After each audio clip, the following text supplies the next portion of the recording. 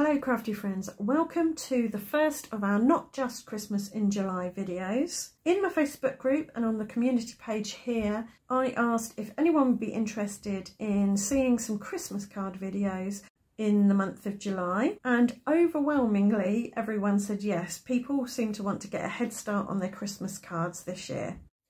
So throughout the month of July, I'm going to do 1 or 2 a week, Not Just Christmas in July videos. And I'm calling it Not Just Christmas in July because my aim is to make a Christmas card, a clean and simple Christmas card for you each video, but also show you how you can use the same techniques and supplies and design ideas to make other cards. So not just Christmas cards. So if the Christmas element isn't your thing this time of year, don't worry, you'll still be able to adapt the designs to other types of card.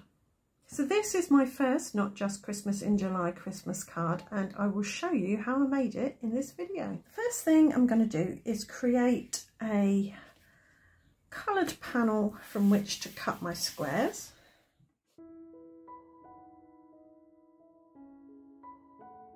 And I'm going to use some colours that you probably wouldn't consider traditional Christmas colours. I'm going to use Shaded Lilac, although there's a bit of Wilted Violet on this brush still, so I've got a bit of a variegated purple. And I'm going to use Broken China, which is a greeny blue, bluey green. But I think these are nice wintry colours.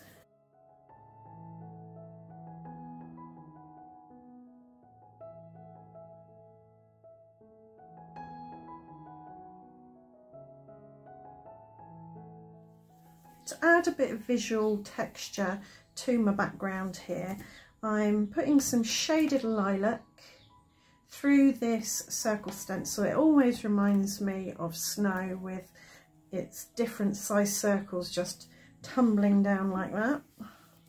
I think we might add a little bit of Broken China too. I'm only going to use a little bit of this background, but I can choose the best bits. And I'm going to spatter on some metallic paint. These are my Prima metallic accents, and they're a combination of the original palette and the pastel palette. And this is a purple, sort of a lilac-y colour, I guess.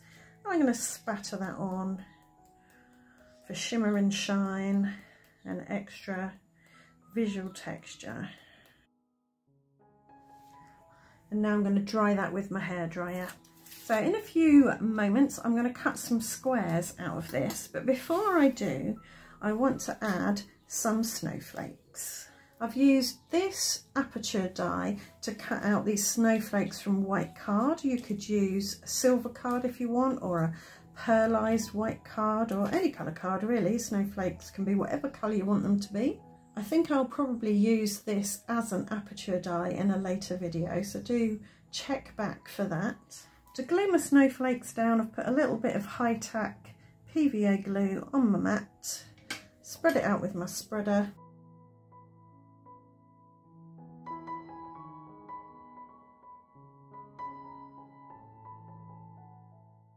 And I'm going to add them on this panel in an arrangement that will allow me to cut out the squares the way they want them.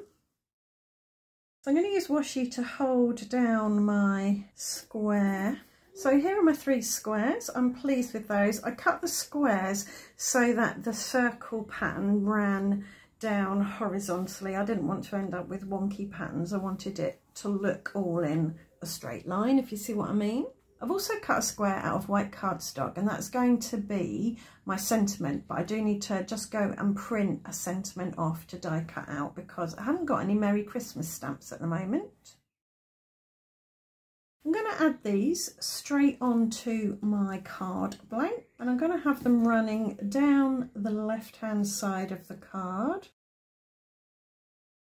And when I want to place 4 things, say,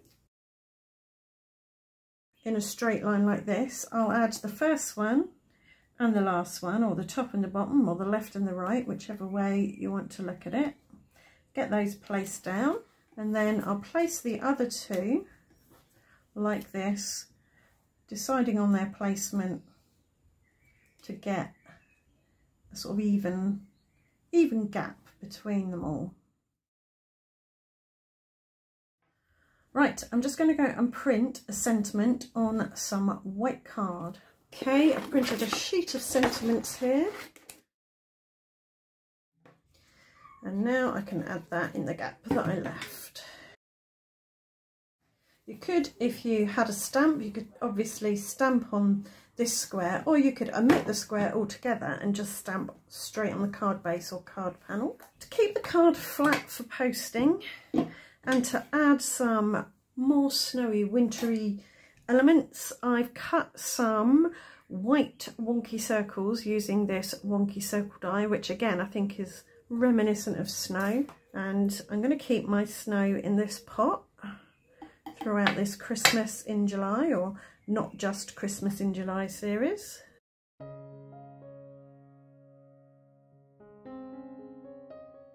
So you can add a few to each square. Could even add some around the sentiment as well.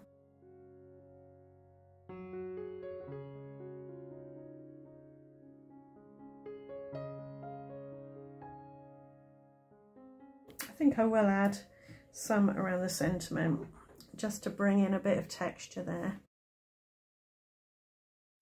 Could even cut some little circles from the leftover bits of this to bring a bit of purple around the sentiment, but that's for another card. Right, that's our first Not Just Christmas in July Christmas card finished. I'm really pleased with the way it turned out. I do love this purpley, bluey colour scheme for Christmas cards. As promised, here are some non-Christmas themed cards made using the same techniques. For this one, I made the background using tattered rose. I just blended it on some white card, and then I stenciled on some Kitsch Flamingo through this blurry text stencil. For the outline element, I die cut this flower from smooth white cardstock, and I stamped a thank you using Kitsch Flamingo and put my row to the right hand side as opposed to the left hand side. For this card, I pulled a pink shimmery background out of my box of backgrounds and bits. I used this die to create the outline shape, the flower, stuck that on, die cut out the squares, but I also added a row of rose gold glittery washi tape for a bit of contrast, because these were quite light, I found, and I put it in the centre. This one's not quite so clean and simple. The background is again from my box of backgrounds and bits, just a bit of purpley blended paper. I used this outline flower die to add the white cardstock outlines. Stamped to With Love in black ink, so it was quite bold.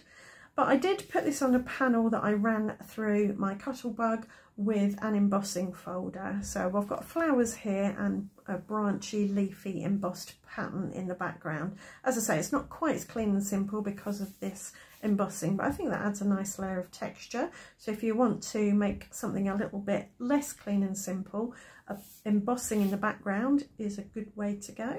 And lastly, here's a fun one. Again, this was from my box of backgrounds and bits, and that I made in one of my InkPad 101 videos.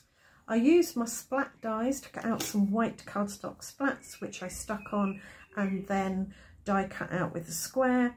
And then I added a Sending Love sentiment in black again, so it pops amongst all that bright colour. Okay, I hope you've enjoyed the video and that you will join me for the rest of the Not Just Christmas in July card videos. If Christmas in July isn't your thing, then there will still be lots of other card videos this month, including some more 6x6 paper pad videos and some My Top 10 videos. Right, thanks for watching and I'll see you very soon. Bye for now.